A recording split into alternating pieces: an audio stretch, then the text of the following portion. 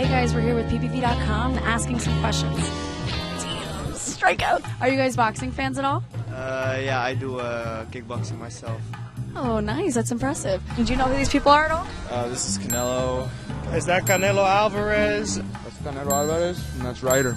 Yeah. Who do you think's gonna win? Honestly, I'm going for Canelo because I know him more than the other guy. Yeah. But who knows? It could go any way.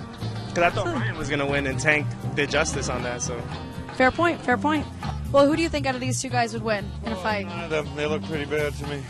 Looks like a tie, lose. So you think Canelo this weekend though versus Ryder? Definitely, yeah. As long as he's not fighting a Mayweather fighter, he's good.